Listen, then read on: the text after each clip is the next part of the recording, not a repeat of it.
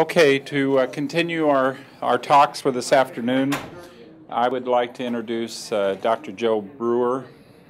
He's from Kansas City, so we can't hold that against him. And I met him, it's been about 2 years now, or maybe about a year, year ago. My, how time flies. Mm-hmm. And he's with St. Luke's in Kansas City, as well as you hold an academic appointment with the University of Missouri in Kansas City. And it's a real pleasure to work with him.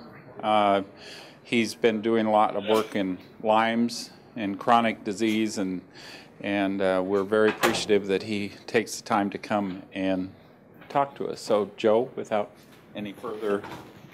Thank you, Dennis.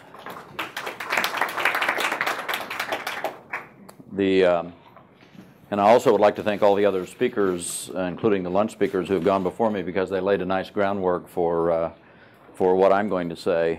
My topic is mycotoxins and chronic illness, and I'll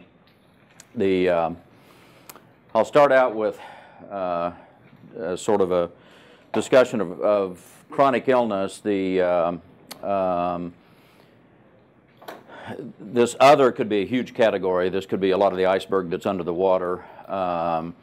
But when I first kind of got started in this, the prototype was chronic fatigue syndrome, which, as many of you know, in Europe is called myalgic encephalitis. Fibromyalgia, which is very often present with chronic fatigue syndrome. Chronic Lyme disease, there's a tremendous amount of overlap in symptoms. Gulf War syndrome that was mentioned earlier, multiple chemical sensitivity. And again, there's this big other category. For the purposes of this presentation, I'm going to use the word chronic fatigue syndrome, or the term chronic fatigue syndrome, as the prototype, even though, again, there's a tremendous amount of overlap in all of these conditions. For the data that I'll be presenting today from the study that we've done, we have used the so-called Fukuda definition for chronic fatigue syndrome. This was published by a group at CDC in 1994. And basically the definition is that one has to rule out other causes of unexplained chronic fatigue. This is done simply with a history and physical, mental status exam, and usually some routine screening laboratory test, CBC, chemistry panel, urinalysis, thyroid. The fatigue for the Fukuda definition needs to last greater than 6 months. So it is new or persistent fatigue that lasts greater than 6 months. And then they need to have 4 or more of the following, which is impaired memory or concentration, sore throat, tender cervical or axillary lymph nodes, muscle pain, multi-joint pain, new onset headaches, unrefreshing sleep, and post-exertion malaise. So if they have 4 of those, you've ruled out other things, and it's lasted longer than 6 months, that would meet the Fukuda definition. Now, this was not meant for clinical purposes. This definition was meant for epidemiological purposes, to take these people who had these chronic complaints and study them for epidemiological purposes. But as usually happens in medicine, then this starts getting used clinically. Now, how I got involved with chronic fatigue syndrome is up here at the top. Because there are many proposed etiologic associations. This is just a partial list, but I've kind of grouped them into infection, toxic exposures, and then immune dysregulation for whatever reason. Well over 25 years ago, I became interested. I was working with quite a few HIV patients at that time. That was a new descriptive illness that came our way in 1981. HIV was discovered in 1985. And so at about the mid-'80s, there was a discussion of this chronic fatiguing illness. Now, this kind of an illness has been described in the literature going back well over 100 years. But there was a discussion that there may be a viral etiology, and the first virus that was suspected during the decade of the 80s was Epstein-Barr virus. So I started getting these people referred to me because there had been a paper published that people with these chronic fatiguing illnesses had very high EBV serology panels. And they'd have very high IgG titers, occasionally a positive IgM. And so these people would get referred to me. And I'd already had background with this HIV virus, which was devastating to the patients. And so I began to see some parallels between what we would see with this HIV virus and Epstein-Barr virus in these patients. And so we've gone down, not just me, but many people have gone down many different avenues for infection, HHV6, Q fever, which can cause a syndrome, particularly in Australia, that looks identical to chronic fatigue syndrome, enteroviruses, parvovirus, Lyme disease, particularly chronic Lyme disease, mycoplasma, chlamydia, et cetera, et cetera. So there have been a lot of infectious associations which drew me into this area. Again, toxic exposures, which we'll talk about today, and then there's a lot of features of chronic fatigue syndrome that have sort of an autoimmune sense to it. Okay, so with chronic fatigue syndrome, there have been a number of basic science and clinical associations that have surfaced over the last 20 to 30 years since it's been studied. Remember the name chronic fatigue syndrome, it was actually first coined in 1988 by a committee set up by CDC, and then in 1994 Fukuda and that group revised the definition to what is still currently used for epidemiology purposes. So these patients appear to frequently have immune dysregulation, and similar to what was described this morning is the immune system can be up, down, or both simultaneously. So they have been clearly shown to have abnormal cytokine release. They have a lot of inflammatory parameters, autoimmune features, but many of these patients also have evidence of immune deficiency. They have numerous neurologic and neurocognitive abnormalities, central nervous system, peripheral nervous system, autonomic nervous system, including neuropsychiatric and neurocognitive problems, which is extremely common in these patients. Endocrine abnormalities can really run the entire gamut, especially the hypothalamic pituitary axis, adrenal axis, but also they have thyroid abnormalities, sex hormone abnormalities. They have a lot of psychiatric and behavioral complaints.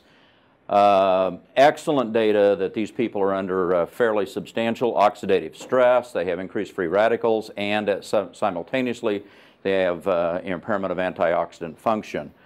And then lastly, we'll spend a little bit of time talking about this today, is mitochondrial dysfunction, which has been shown, I'll show you on later slides, has been shown both in vitro and in clinical studies. So, why consider mycotoxins? Well, when I found out about real-time laboratories and that there was a way to actually measure mycotoxins, and I did my homework, I thought, well, is their test any good? How accurate is it? Has it been validated, etc.? I became very interested in this particular phenomenon. Now, I am different than most of the other people because I am a traditional infectious diseases specialist. So my background with mold is treating, as I have a patient right now, treating a heart transplant patient who has pulmonary aspergillosis and is going to be on antifungal medications for 6 to 12 months, and if we don't do that, he will die of disseminated aspergillosis. So most of my background with fungal infections has been in the immunocompromised host, cancer patients, transplant patients, etc. So I'm a newcomer to the mycotoxin arena. I've read about them before, I've known about them, but I'm a relative newcomer. The other thing is, you'll see in the data I'm going to present, is I've gone about this backwards. Okay? Most people who've studied the mycotoxin are environmental people. The patient comes in and they've had an exposure and they're concerned. How I went about it is I have this as you'll see in a few slides, I have this plethora of chronically ill patients, and I asked the question, is there a possibility that this is mycotoxin illness? So I'm starting with a patient who is sick and said, I have all these symptoms, and then I went backwards and asked the questions and tested them. The data I think you'll find is quite interesting. So why would we consider mycotoxins? Well, the clinical features of known mycotoxin exposure and chronic fatigue syndrome are actually quite similar. There's been at least one study by Chester and Levine in 1994 in which sick building syndrome led to chronic fatigue syndrome. That's the title of the paper. Mycotoxins are associated with numerous neurologic abnormalities. They can lead to endocrine abnormalities. They can lead to immune dysregulation. They can clearly lead to oxidative stress, free radical generation, and impaired antioxidant function, and they can lead to mitochondrial dysfunction. So that is an almost identical list to what I just listed for chronic fatigue syndrome. All of these things, mycotoxins can do all of those things. So it seemed like a pretty natural fit. But how do you test for them? So Realtime laboratories came along, and so I started down this pathway. Okay, I'm going to take the next few slides. You're the first group to have seen this data. No one has seen this data except Drs. Thrasher, Strauss, myself, and Dr. Hooper.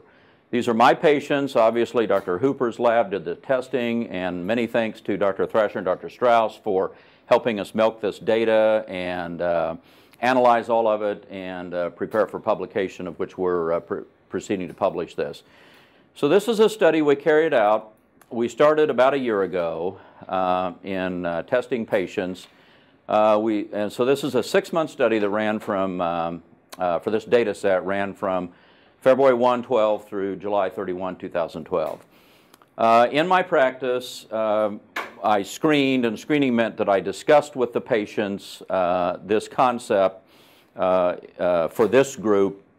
This number is now up to probably close to 500, but about 300 patients. And we assessed their history of exposure to at least a damp building or water damaged building and potential for mold exposure. And then we discussed with them the real-time laboratory test that would look at the urine mycotoxins, which you've already heard about today. So the group of patients that we ended up with, we took the 300, and as you'll see in the next slide, we ended up with 112, all met the Fukuda definition for chronic fatigue syndrome. Now there are symptoms you've already heard today. It's an array of symptoms, and this is, believe me, just a very, very partial list. Fatigue, poor exercise tolerance, post-exertional malaise, myalgias, arthralgias, headaches, cognitive complaints, numerous neuropsychiatric complaints, lots of GI problems, lots of neurological problems, similar to what I have. There are probably 2 or 3 patients in this group that have an odd myoclonus like Dr. Gray described at lunch, autonomic issues, psychological, etc. Their physical exam was virtually always normal, which would meet the Fukuda definition. Laboratory studies were routine laboratory studies were virtually always normal. And then these patients had a potpourri of immunologic testing, either by me or some other doctor that had seen them and referred them. But there's these patients didn't all get the same immune panel, but the one that did stand out most in the analysis of their immunologic testing was diminished natural killer cell activity, which has been widely described and recurrently described with chronic fatigue syndrome. And in fact, that is the most common immunologic feature of chronic fatigue syndrome, so these patients actually fit in that one. There's a fair number of patients in this cohort that had hypogammaglobulinemia with recurring infections, sinus infections, bronchitis, pneumonia, etc. Their T cell activity, etc., if and when it was looked at, was usually normal on the standard testing. Okay, so here's the group. Of the patients that were screened, we had 112 that met the Fukuda chronic fatigue syndrome criteria. and that agreed to have the urine mycotoxin assay done. In this group, and this is what I say going about it backwards, I then, when we discussed all of this, I interviewed them, and I've gotten better at these interviews as time has gone on about potential for mold exposure, starting out with exposure to damp building or water damage building. So did they recall an exposure to some type of a environment, and indeed greater than 90% had such a history. Now, sometimes you had to dig a little bit. Sometimes the history, the very first lady that came up just rolled her eyes and she says, well, I'm sure this applies to me. And I said, well, and she was a Lyme disease patient that I'd followed. And I said, well, why do you think this applies to you? And she said, well, we live in the same house that we've lived in for 20 years. Every time we get a heavy rain, we have cracks in our basement and it floods and we get mold down there. And we clean it up ourselves. We've never had any professional help. We clean it up ourselves. We don't wear gloves. We don't wear masks. We just, my husband and I clean it up. And that was the very first patient. And indeed, she tested mycotoxin positive. So the vast majority. Now, the interesting thing about these histories is many of them go back many years. Some of these people had their most obvious and serious exposure 20, 25, 30 years ago. And some of them have pretty good evidence of ongoing or current exposure. Some of them do not. Some of them live in a brand new house that has been tested before they moved in, and their house is fine, but they feel terrible. Okay, now to the meat of the matter.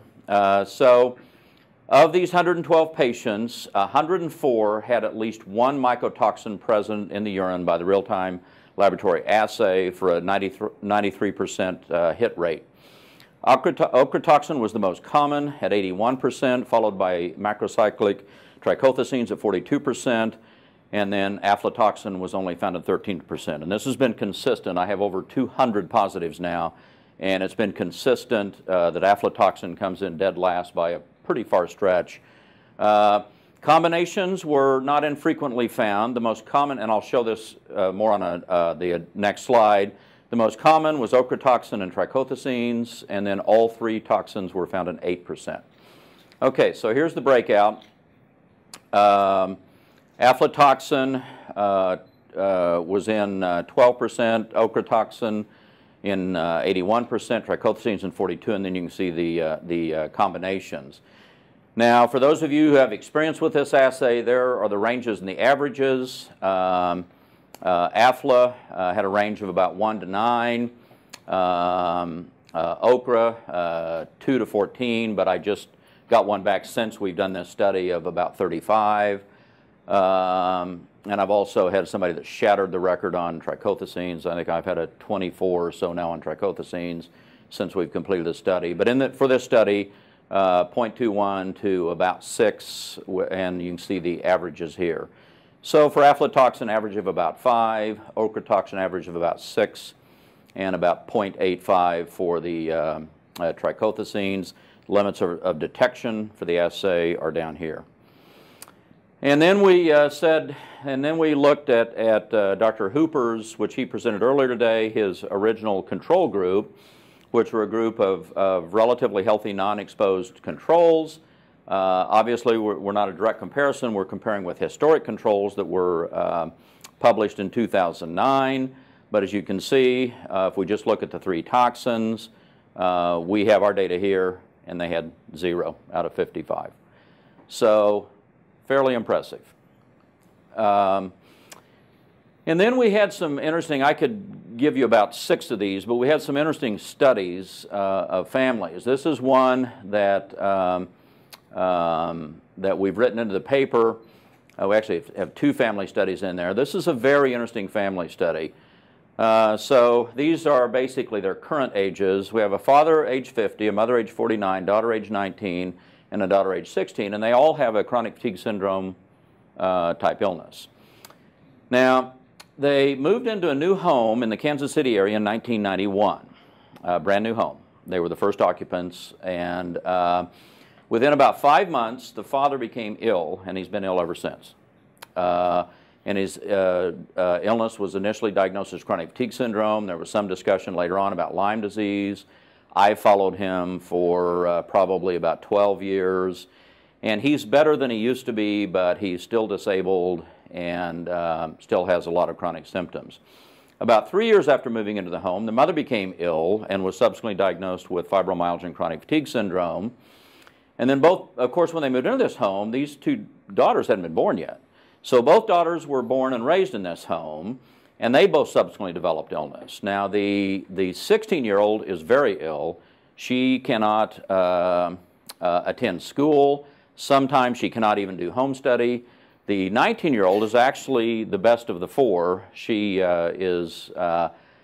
she meets the criteria for chronic fatigue syndrome, but her symptoms are reasonably mild.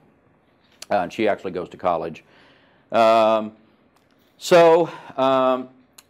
We tested the entire family for the mycotoxins on the urine assay. You can see for ochratoxin A, they range from 2.3 to 6.6. And then the trichothecenes, they were all aflatoxin negative, and they range from 0.13 to 0.59 for the trichothecenes. So when all this came up, the dad, who's a very, very bright guy, said, you know, there must be something wrong with our house, that we don't know what's wrong with our house. So in 2012, all stimulated by the urine mycotoxin assay, he had their home tested.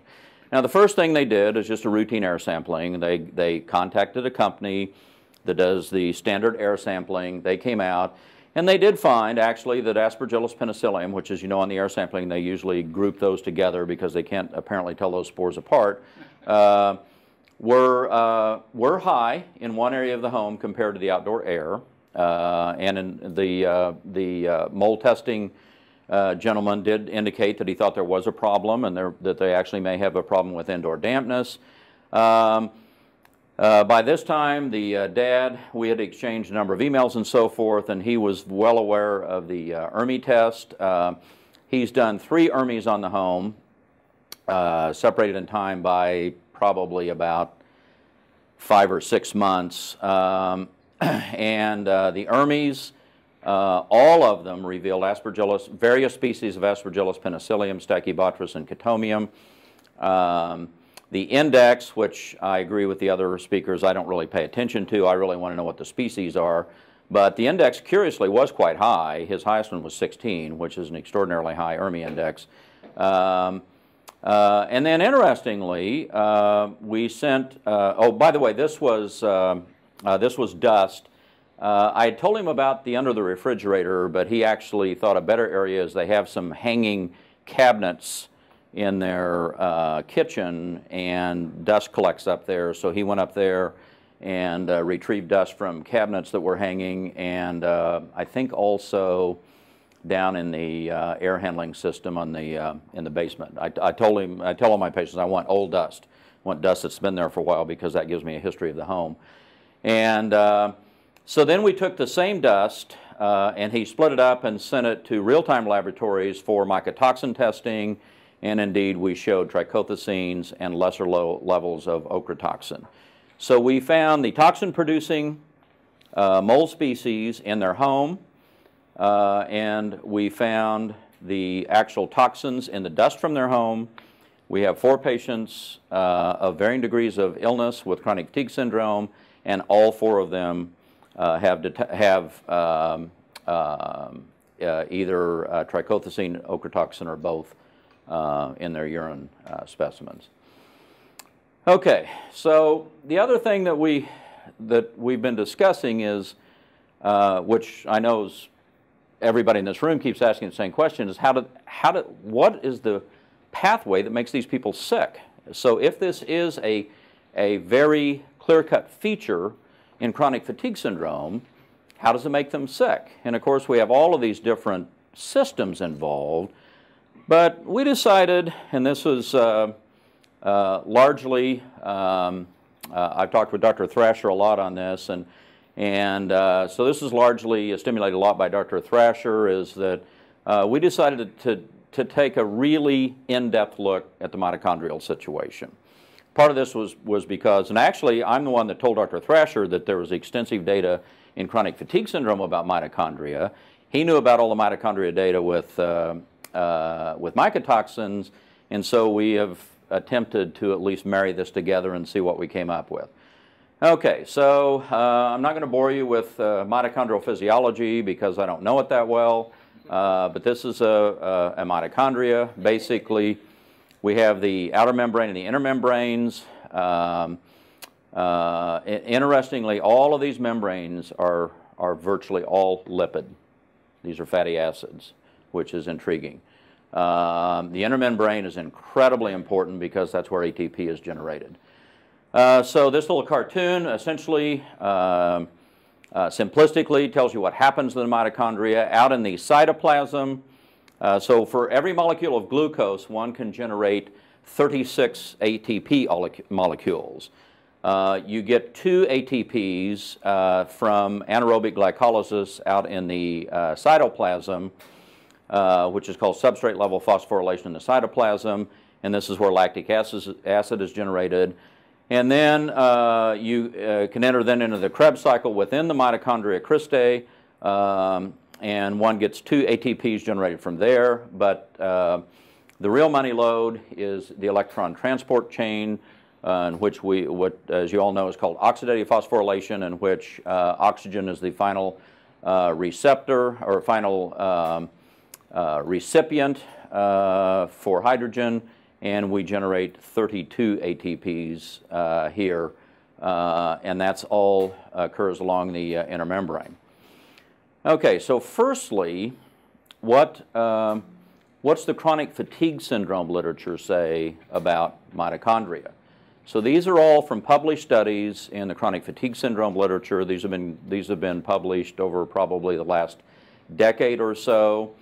There is clearly impaired oxidative phosphorylation. There are reduced ATP stores. There's impaired recycling of ADP to ATP. Therefore, they have to depend more heavily on glycolysis. Increased lactic acid with exercise. Reduced oxidative muscle metabolism. Mitochondrial DNA deletions. Mitochondrial degeneration on muscle biopsies. Increased generation of free radicals and diminished carnitine levels. There's also a paper that shows diminished CoQ10 levels. So it clearly looks like that sick mitochondria are in some way, shape, or form involved with chronic fatigue syndrome. And of course, what's the primary symptom? Fatigue. Now, I'm not going to go through all of this. It's in your handout. This is Dr. Thrasher combed through the literature and looked at the mitochondrial, the poisonous effects on mitochondria that occur with each of the mycotoxins. He looked at aflatoxin, trichothecenes, and ochratoxin A. I've kind of summarized that down for you on this slide. As has already been mentioned today, the mycotoxins form DNA adducts, and with mitochondrial DNA, alters the synthesis of mitochondrial proteins. This is probably particularly an issue with the trichothecenes. Disrupts and alters the function of mitochondrial membranes. This may be a huge issue because remember how important those inner membranes are, because that's where the electron transport chain operates and generates 32 of those 36 ATP molecules per molecule of glucose. And that's here, alters the electron transport chain, induces oxidative stress, which leads to mitochondrial damage. Probably involved in this is depletion of the antioxidants, and as Dr. Guilford will talk about later, with glutathione and so forth, and induces apoptosis. So the mycotoxins do a lot of bad things to mitochondria, and people with chronic fatigue syndrome seem to have sick mitochondria. So this led us to think maybe that this is a lot more global than we had thought, in that you have mitochondria in every cell in your body except the human red blood cell. Every other cell has mitochondria. So this could indeed affect any organ system throughout the body. Now, the other thing that has puzzled me for years is, and this was discussed already today, that's why I said the other speakers laid a nice groundwork, is as Dr. Amon said, there's a dose relationship, but there's also a dose-host relationship. So is there a heritable or genetic component to susceptibility here?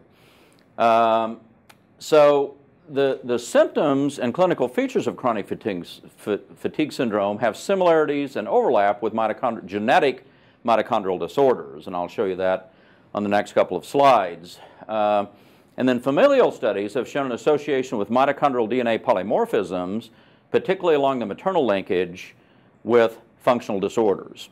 Okay. Now, this is some interesting work that I stumbled into about 2 years ago from Dr. Richard Bowles. Dr. Bowles is a pediatric geneticist at Los Angeles Children's Hospital, and he runs the Mitochondrial Disorders Clinic at Los Angeles Children's. And he has this very nice online presentation where he presents data that they've looked at with functional disorders. And these are some, not all, of the functional disorders that he's talking about: chronic fatigue syndrome, chronic anxiety, depression, fibromyalgia, migraine, irritable bowel syndrome, complex regional pain syndrome. The other term for that you may recognize is reflex sympathetic dystrophy, cyclical vomiting syndrome, and exercise intolerance. And so what Dr. Bowles and his group have known for years is that children who are born with definite, proven mitochondrial DNA mutations or polymorphisms often have some of these features. It's very not uncommon for them to have complex regional pain syndrome, cyclical vomiting syndrome. They're fatigued, they have exercise intolerance, sometimes they have behavioral abnormalities, chronic pain, etc. So they did an interesting family study where they looked at maternal inheritance in these children's relatives and then a control group. Now, for those of, I think probably everybody knows this, but just to make sure we're all on the same wavelength here, is that there are two sets of DNA in every cell except a red blood cell, which doesn't have mitochondria, and that is there's the nuclear DNA and then the mitochondrial DNA. This is a very small amount of DNA, but it encodes for some very important mitochondrial proteins and so forth that are essential for mitochondrial function. So the mitochondrial DNA is small in amount, but it's extremely important. The mitochondrial DNA all comes from the mother. So it is passed through the egg, and therefore it'll all be maternal inheritance. I tell my patients the male children can have just as many problems as the female children. They receive the DNA, they just cannot pass it on. So Bowles and his group studied they termed one group the mitochondrial group and the other the control group. So they started with children who had a known mitochondrial DNA polymorphism, maternally inherited. So they took 18 of their mothers and 7 maternal aunts of these children with a known maternally inherited mitochondrial disorder. Then they took a control group, which were 5 paternal aunts, 5 aunts-in-law of the same children as here. Okay, so these are the father's sisters and the women that they married, and or their aunts-in-law. Then they took 18 mothers of children with autosomal recessive metabolic disorders. So this is a different metabolic disorder, but is not maternally inherited. And then 75 mothers of healthy high school students. And that was the control group. The data is incredible. I don't think I've ever seen odds ratios quite like this. So for chronic fatigue syndrome, in the mitochondrial group, 19 of 25 had these women who had shared maternal inheritance had a diagnosis of chronic fatigue syndrome. Migraine was about as high at 72%, irritable bowel syndrome was 52%, and depression was 48%. The control group, as you can see here, is much lower with these phenomenal odds ratios. Chronic fatigue syndrome, odds ratio of 120. I mean, you saw some odds ratio this morning that were impressive of 1.75. This is an odds ratio of 120. Even the lowest one, which is depression, 6.1. So Bowles and his group have at least thrown out there that mitochondrial dysfunction may be related, abnormal ATP generation and mitochondrial dysfunction may be related to some of these chronic functional syndromes that he and others had been looking at, and there may be a maternal inheritance pattern. Okay, so what we know then about chronic fatigue syndrome, mitochondria, and mycotoxins, first of all, the facts.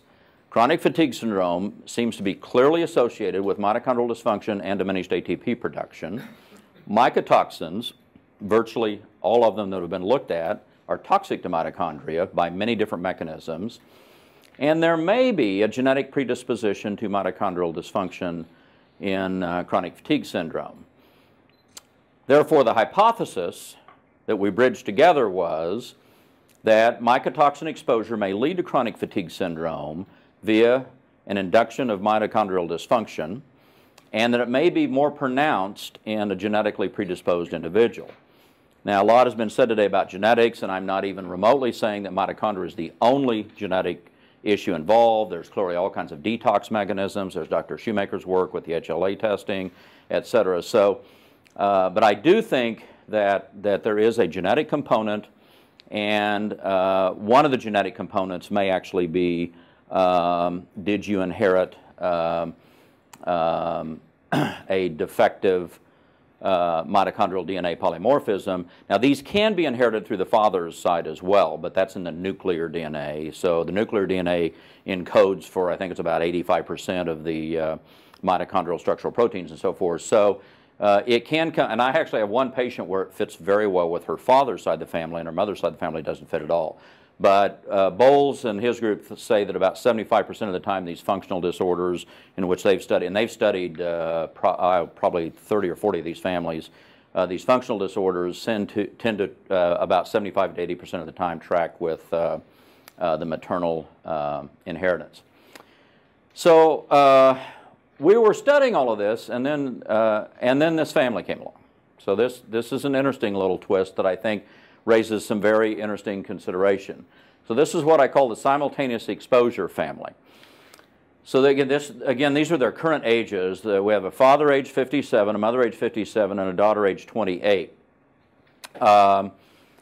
They moved, and I've just seen, this all occurred since about October, so this is all new data. These were not people that were in the study. They moved into a brand new home in 2003. I have that underlined for a reason. And within a day or two of moving into the home, the mother said there's a smell in the house. I can't identify what it is, but there's some smell in here. And the father said, "You're crazy, I don't smell anything. I don't think there's anything in here." And so the mother kept saying, "No, I think there's a smell in here," and it seems to be most prominent on a lower level. They had a walkout basement, and it was especially most prominent to the mother's nose in the area of the daughter's bedroom. So the daughter was a senior in high school in 2003, and they moved in about this time of year. She lived there for 8 months, and then in the late summer, early fall, left for college. So she was there for 8 months. So after the daughter had left for college, then there were just the mom and the dad living there. So the mother keeps investigating this, and she is absolutely convinced that the smell is coming from her daughter's bedroom closet.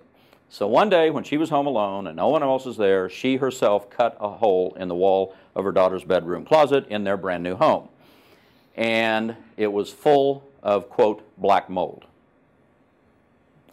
Now, the first thing they did was call the builder. And the builder had gone bankrupt and was out of business. So she and her husband discussed it, and they decided they'd take care of this themselves. So they did self-remediation. So they actually tore the wall out and cleaned it up themselves. I don't recall I can't recall if she told me if they wore masks or not. What they found is that on the other side of the wall, behind the wall, was a bathroom. And the plumber had not sealed one of the pipes properly, one of the pipes that went to the sink, and so it had been leaking the whole time after he had plumbed that bathroom. And then, of course, the walls were closed in, and so then it was trapped behind that wall. And so that the smell the mother was detecting was probably this mold. And now remember, no testing was done. They did all of this themselves, okay? But here's what happens. Okay, so the mother develops chronic fatigue syndrome and fibromyalgia in 2004. Remember, they moved into this house in 2003. So the mom develops chronic fatigue syndrome, fibromyalgia, diagnosed. She actually meets the Fukuda criteria in 2004, and that was within about 6 months after they had discovered and remediated the mold. Okay? The daughter has gone off to college, but while in college, she starts developing chronic health problems. She's perfectly healthy before she went to college. She developed migraine, sinus problems, fatigue, insomnia, and GI problems. Now, she's never officially been diagnosed with anything because she actually lives down here in Texas now. She's married and lives in Texas. The father feels fine. He has no symptoms whatsoever. Okay? Here was their urine testing. All right? So as you can see, we found the daughter actually had aflatoxin, and she had trichothecenes, and some ochratoxin, but below the positive level. The mother was similar to the daughter, but look who had the highest amount. It was actually the dad. He had ochratoxin at 5.6 and trichothecenes at 0.9, but he feels fine. Absolutely, you can't. And he and the daughter came in together, and then I corroborated the story with the mother, and I said, does he actually? I mean, she says, no, he feels fine. He works 50, 60 hours a week, and he's in some kind of sales, I think, and she said he never complains of anything.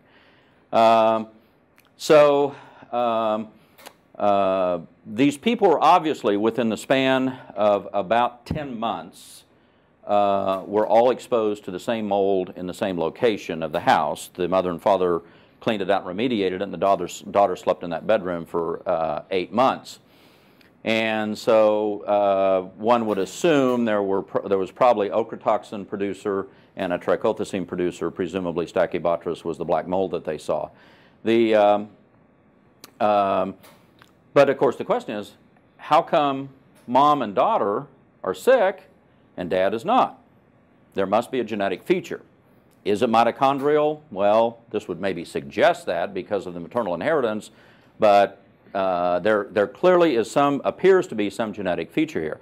Now the other problem is, this is a huge problem. I've said this is one of the hardest ones I've come across. What do I do with the dad? I mean, I've had this adage a long time, you can't make a well person better. And so what do I do with him? But he's got these bad levels here. I mean, I don't feel comfortable, so I'm actually, we're treating him too. But it's, so because who knows, later on he could develop cancer or some other permutation, so I don't feel at all comfortable just ignoring these.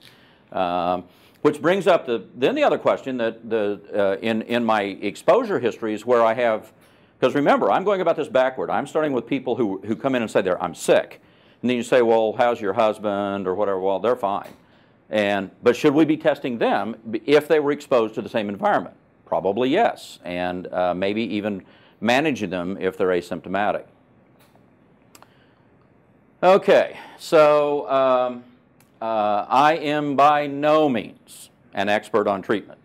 There are people in this room who've had much more experience with treatment than I have because I'm a newcomer to this. So, but I've tried to think this through logically, looked at the literature, some of which have been written by people in this room, and tried to put together some concepts. And some of this is basically pretty similar to what you've already heard multiple times today. Like I said, other people laid a nice foundation for me. So this is what I call my input-output model. What I tell my patients is, in a perfect world, I'd like your urine toxin assay to go 0, 0, 0 and to stay 0, 0, 0. That would be a perfect world. And that basically the toxins have been cleared and you don't have to deal with them anymore.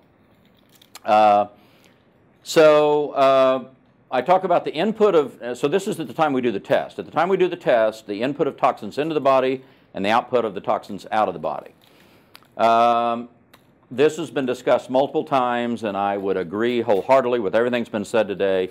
Because remember, some of my patients were exposed 15, 20 years ago and live in a brand new house, and they don't seem to have a current problem.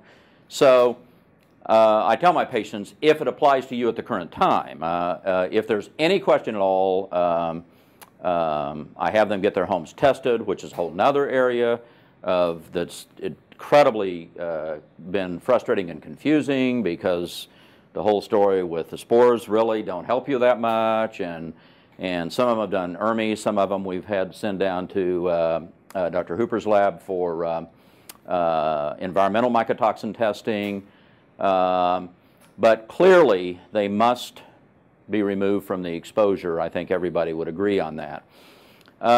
This one I'm going to spend a little bit more time on in the next couple of slides, and that is, could these people be internal? And this is a new concept, okay? And I don't know if I'm right on this one or not.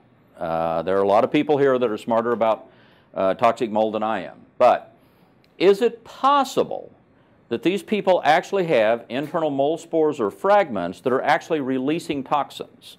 So in other words, we've had this concept all along that they actually breathe in the toxins, and they have these chemicals inside of them.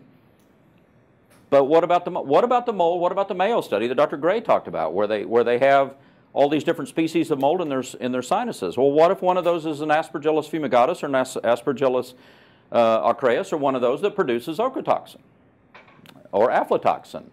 So could one actually have ongoing toxin production inside the body? I don't know, but I'm suspicious. The output then is trying to get the toxins out of the body. I tell my patients, we know of two ways they leave the body: the urine, through the kidneys and the urine, which is obviously the nature of the test, and then the liver and the bile, which I'll spend a little bit more time on. That's already been discussed, and then some of the toxins may come out through sweat. Okay. I agree wholeheartedly with what was said at lunch about the toxin sequestrants or the toxin binders. I think that's probably critical.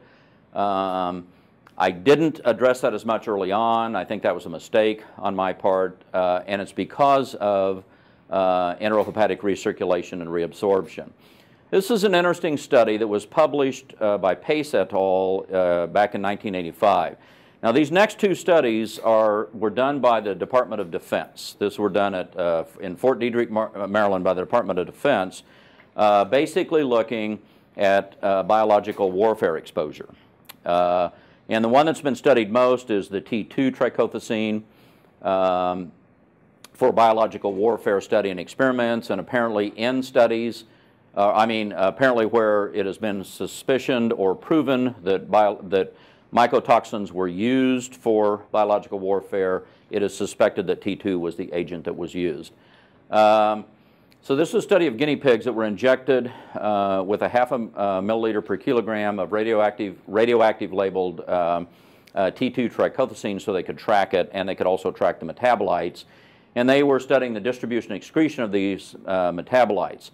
What they found is that clearly the liver was the major organ for metabolism and detoxification, that bile plays a major role in the elimination of T2 metabolites. And interesting in this study is that the major things that were excreted were not T2 itself, they were metabolites. There were a bunch of different metabolites, and in fact, these authors suggested that these metabolites were retained in the guinea pig for very long periods of time. So if you think about it, if we do a urine mycotoxin assay and we get trichothecenes, well, that's just the parent agent. There could be all kinds of metabolites that we're not measuring that they have internally, and these metabolites may have toxicity. And these authors did indicate that in their paper. And that they clearly indicated, now this is why I underline injected. Okay, this was not given orally, this was injected. So that clearly shows that that the bile and fecal levels indicate that T2 and its metabolites undergo enterohepatic recirculation and reabsorption. So basically, as I tell my patients, they just go in a loop. and that the urine is the other major source for elimination in their study. I don't know if guinea pigs sweat, so I don't think they could study that. Now, this is a study by another group at, in Fort Detrick, Maryland, with the Department of Defense, and this was looking at could you alter this enterohepatic recirculation with activated charcoal. So they basically took mice on this occasion rather than guinea pigs. And they administered them T2 toxin either orally or subcutaneously, and then they simply measured the survival. So this is sort of an LD50 study. And they used activated charcoal by gavage, and this was given, they actually did a couple of different time points. I'll show you the ones where they gave the activated charcoal at the same time that they gave the toxin, whether it was either by oral or subcutaneously. So when T2 was administered orally, the activated charcoal completely protected against the lethal effects, and with the parenteral T2 it significantly improved, and I'll show you the data on the next slide. So this is basically directly from their paper, is that this suggests that enterohepatic recirculation of T2 does occur, and that activated charcoal short circuits the enterohepatic cycle, so that the binders or the sequestrants that have already been discussed today clearly in this model seem to work. And I thought that was interesting. This was activated charcoal with a trichothecene. Now here's the actual data from the paper. They took, this is the oral group that got the trichothecene orally and then got activated charcoal at the same time. There's 100% survival if they got the charcoal. If they got a saline control, only 6% of the animals survived. And in the subcutaneous trichothecene, if they got activated charcoal, 90% of the animals survived. It wasn't quite, subcutaneous wasn't as bad as oral because 50% still survived with the saline.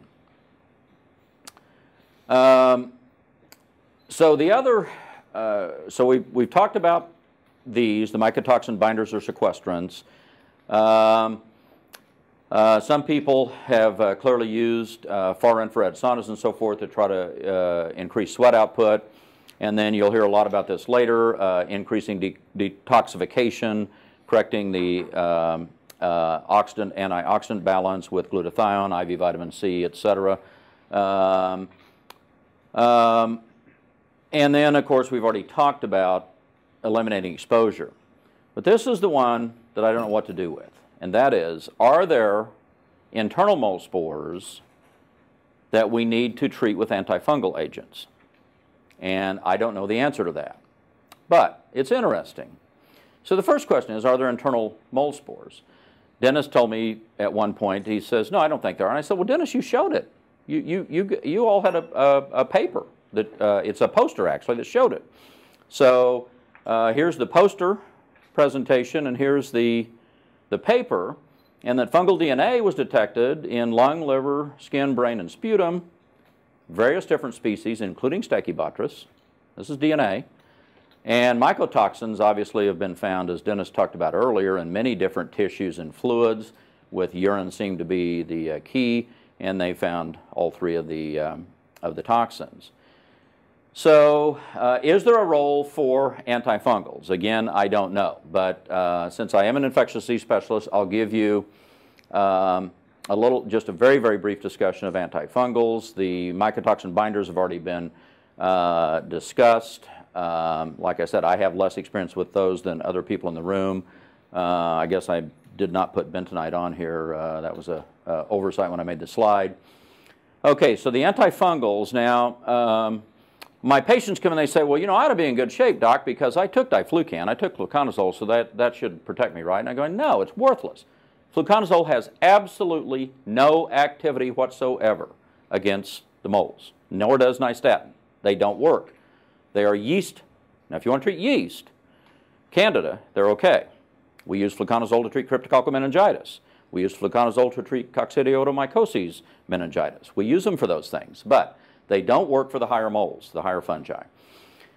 The triazoles, which is itraconazole, voriconazole, and this newer one, posaconazole, all probably do have activity. These are our current lung transplant who has pulmonary aspergillosis is actually on mycofungin, and then when he comes off of mycofungin, we may switch him to voriconazole.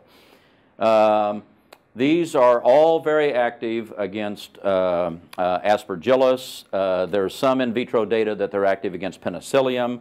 Stachybotrys has basically not been studied. There is one paper that suggests maybe voriconazole has activity against one strain of Stachybotrys, but because Stachybotrys has not been reported to cause invasive infection, these never get studied for Stachybotrys. So Stachybotrys is simply a guess. By the way, these work by, all of these triazoles work by inhibiting the conversion of lanosterol to ergosterol in the cell membrane. So that's the mechanism by which they work. The echinocandins, there are basically two largely in use right now, mycofungin and caspofungin. We usually have used mycofungin. These have some disadvantages. They're IV only. They're expensive. So you have to put in a PICC line and give them IV. They've been relegated largely to the immunocompromised host with invasive disseminated fungal infections. They are very safe. They have very few side effects. They work by inhibiting 1,3-beta-D glucan synthase. So they impair the synthesis of beta-D glucan in the cell wall. And so for the molds and fungi that have ample amounts of beta-D glucan, they should be effective. They do not work for Rhizobus or Mucor because they don't have beta-D glucan.